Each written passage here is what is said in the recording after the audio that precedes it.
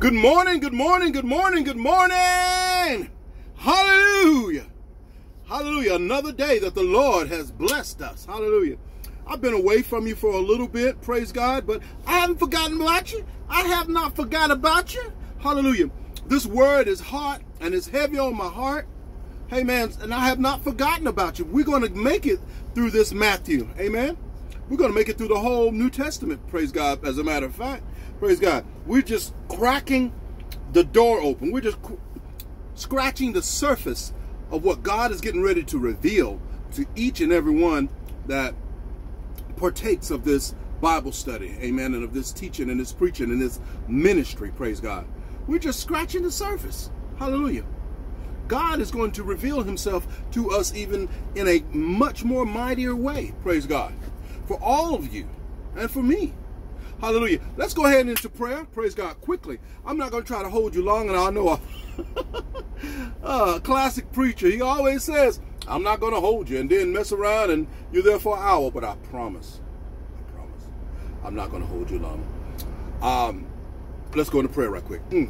Father God, in the blessed and holy name of Jesus, it is before your blessed, awesome, and omnipotent presence that we come. Hallelujah. Thanking you and glorifying you today, for this is the day that you have made, and we do rejoice and we are glad in it. You said in your holy word in Psalms, the 19th chapter, that creation declares the glory of God, and the firmament showeth your handiwork. Day unto day uttereth speech, and night unto night showeth knowledge. There are no language or speech where their voice is not heard. Hallelujah. You said the law of the Lord is perfect, converting the soul. The testimony of the Lord is sure, making wise the simple. The statutes of the Lord are right, rejoice in the heart. And the commandments of the Lord are pure, enlightening the eyes. The fear of the Lord is clean, enduring forever. And the judgments of the Lord are true and righteous altogether. More to be desired are they than gold, yea, than much fine gold.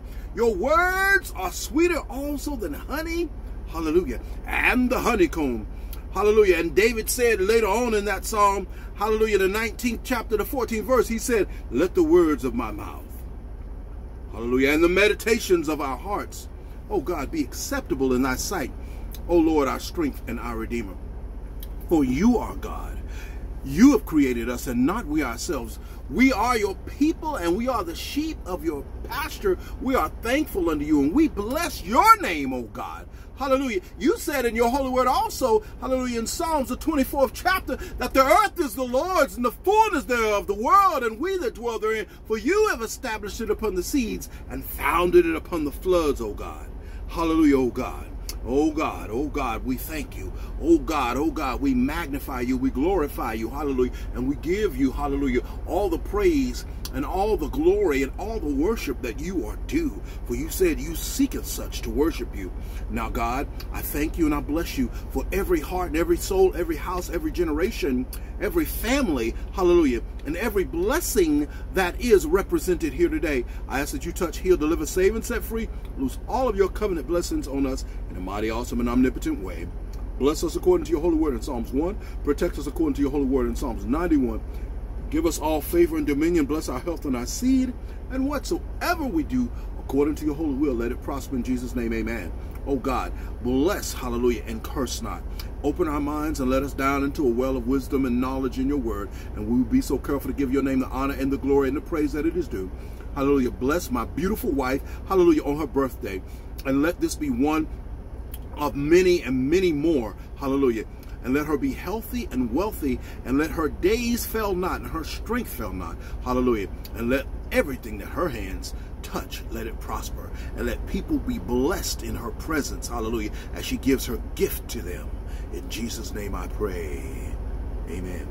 Hallelujah. Quickly. Hallelujah. Matthew 5.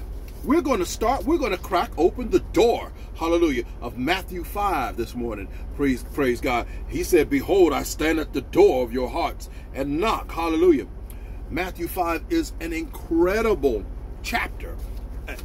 Just an incredible chapter. All the word of God is good, but Matthew 5 is an incredible chapter.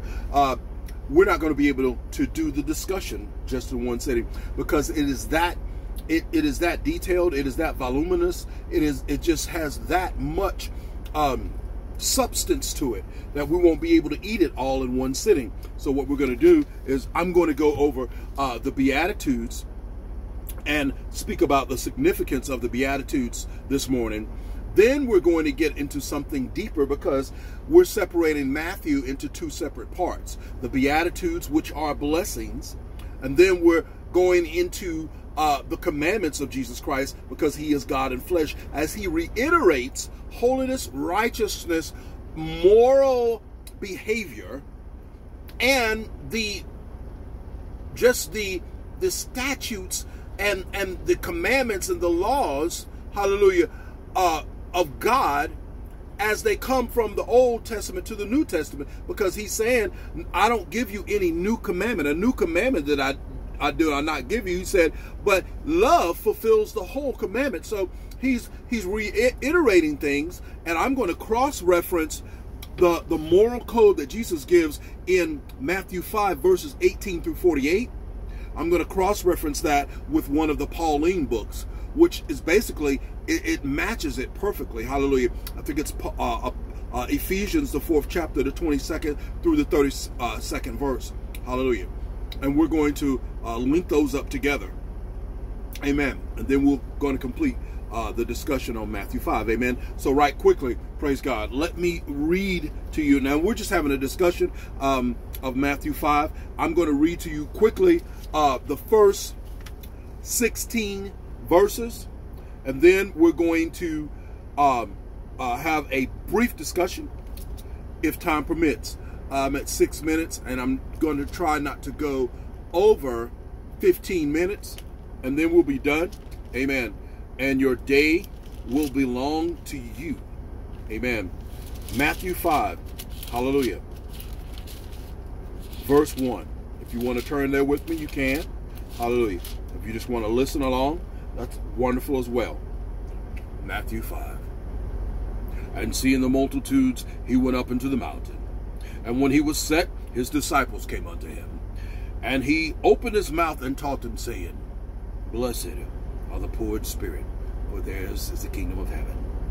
Blessed are they that mourn, for they shall be comforted. Blessed are the meek, for they shall inherit the earth. Blessed are they which do hunger and thirst after righteousness, for they shall be filled. Hallelujah. Blessed are the merciful, for they shall obtain mercy. Blessed are the pure in heart, for they shall see God. Blessed are the peacemakers, for they shall be called the children of God. Blessed are they which are persecuted for righteousness' sake, for theirs is the kingdom of heaven. Blessed are ye when men shall revile you and persecute you, and shall say all manner of evil against you falsely for my sake. Rejoice and be exceedingly glad, for great is your reward in heaven, for so persecuted were the prophets that were before you. Ye are the salt of earth. If the salt have lost its savor, wherewith shall it be salted? It is thenceforth good for nothing, but to be cast out and trodden under the foot of men. Ye are the light of the world. A city on a hill cannot be hid. Neither do men light a candle and place it under a bushel, but on a candlestick, and it giveth light to all that are in the house. Let your light so shine before men that they may see your good works, and glorify your Father which is in heaven. And finally, think that I am not come to destroy the law or the prophets. I am not come to destroy, but to fulfill. The 17th verse denotes the separation of the content of Matthew 5. Because in the 17th verse, he begins to reiterate the Mosaic law. He begins to reiterate the concepts, of the commandments, hallelujah, of moral behavior, of righteousness and holiness, hallelujah. And he wants to go back over those between the 18th and the 48th verses. Amen. The code of conduct for believers, hallelujah, for the children of God, the Father, of the children of Jehovah, the children of Yahweh, the children of Yeshua. Amen. Praise God. And so we see in the first few chapters, and I'm going to read that to you. Hold one second.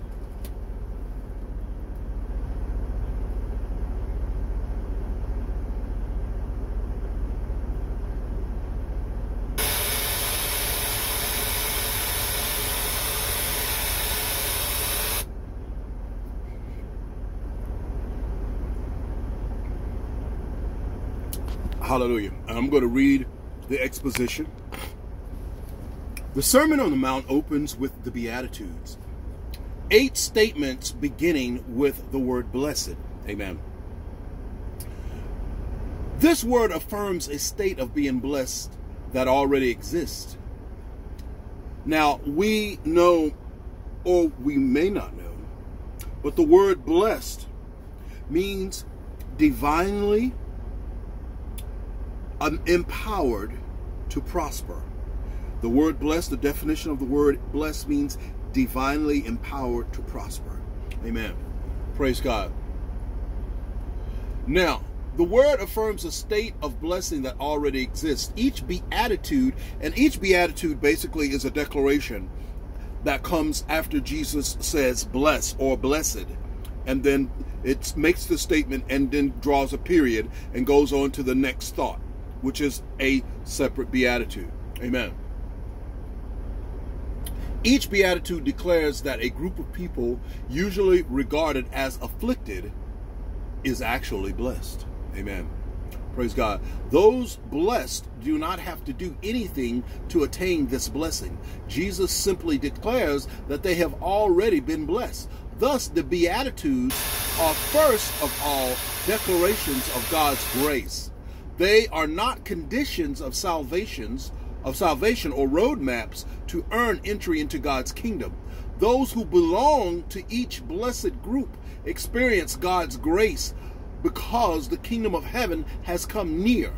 Consider the second beatitude, blessed are those who mourn, Matthew 5:4. People do not normally think mourning as a blessing. It is a sorrow. But with the coming of the kingdom of heaven, mourning becomes a blessing because the mourners will be comforted. Amen. Praise God. The implication is that God himself will do the comforting. Praise God. The affliction of mourning becomes the blessing of profound relationship with God. That is a blessing indeed. Praise God. Although the primary purpose of the Beatitudes is to declare the blessings given by God's kingdom, most scholars also regard them as painting a picture of the character of that kingdom. Amen. As we step into God's kingdom, we hope to become more like those named as blessed. More meek, more merciful, more hungry for righteousness, more apt to make peace, and so on. This gives the Beatitudes a moral imperative. Amen. Later, when Jesus says, make disciples of all nations, hallelujah, the Beatitudes describe the character these disciples are meant to take on. The Beatitudes describe the character of God's kingdom, but they are not conditions of salvation. Jesus does not say, for example, only the pure in heart may enter the kingdom of heaven. Hallelujah. Now that is a good illustration to make. Amen. And that is actually, enlightening to me, because I always thought that this gave a dynamic, it was a metaphor, but it also gave a reciprocal. It gave a statement that logically you would think that he said, blessed are the pure in heart, for they shall see God. So you would think that if Jesus said, blessed are the pure in heart, for they shall see God, then the reciprocal or the opposite of that would apply to those who weren't pure in heart. That blessed are the pure in heart, for they shall see God. So that automatically should mean that those who are not pure in heart will not see God. And you would think that, but we see here that the Beatitudes are speaking about a specific state of blessing, of blessed hearts, of blessed souls and blessed minds that already exist. Amen. And Jesus is blessing them even more so. Amen. Praise God. And he's making a declaration of their present state of blessing. Amen. The ones who have these specific attributes or these specific character traits. Amen. Praise God. Now, listen to this allusion that the expositor makes. Amen. And I will quickly move on and close. Amen. Everyone, okay, no, excuse me. This is good news because the Beatitudes are impossibly hard to fulfill. Amen. Given that Jesus says everyone who looks at a woman with lust has already committed adultery with her in his heart, hallelujah, who could truly be pure in heart? Amen. Praise God. So if it were not for God's grace, no one would actually be blessed. The Beatitudes are not a judgment against all who fail to measure up. Instead, they are a blessing for any who consent to join themselves to God's kingdom as it comes near. Amen. Amen. So we must understand that John the Baptist made a statement that the kingdom of God is at hand. Mercy on legs, mercy on feet, mercy with hands, feet, and a mouth literally came. Grace and mercy are taking human form in the person of Jesus Christ. The kingdom of heaven, the kingdom of God literally is at hand when God stepped into the earth as the person of Jesus Christ. He is the grace. He is the mercy. And he is risen. And he is Lord. And he is Lord.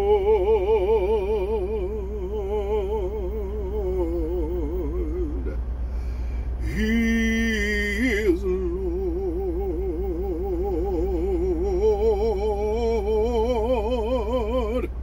He has risen from the dead, and he is Lord. Every knee shall bow, and every tongue confess that Jesus Christ is Lord. One more time. And he is Lord. He is Lord. He has risen from the dead, and he is Lord.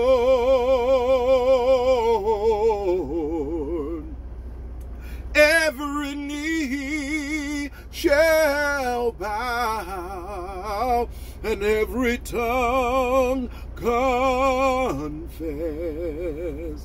that Jesus Christ is Lord.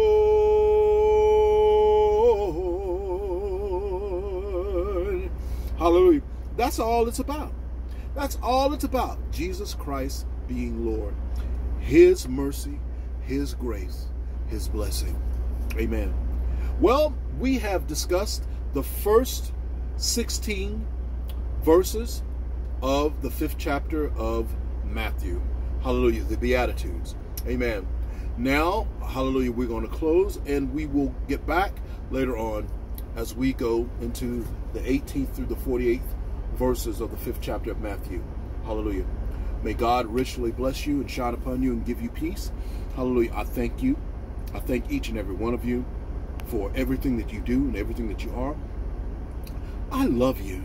I love you with God's love. I thank God for us being in this time stream together, breathing and enjoying the goodness of the Lord in the land of the living, all together. Hallelujah. And it's all about love. I wish I could express to you, each and every one of you, how much I love you. My brothers and my sisters, hallelujah, in Christ, my spiritual mothers, my spiritual children, my family of God, everybody that supports me and everybody who doesn't support me and everybody who loves me and everybody who doesn't. I still love you. I still love you. Hallelujah. Because I've been born again and I'm not the same. And I love Jesus, and Jesus is love. Pray for me and I'll pray for you. I love you. Have a good day.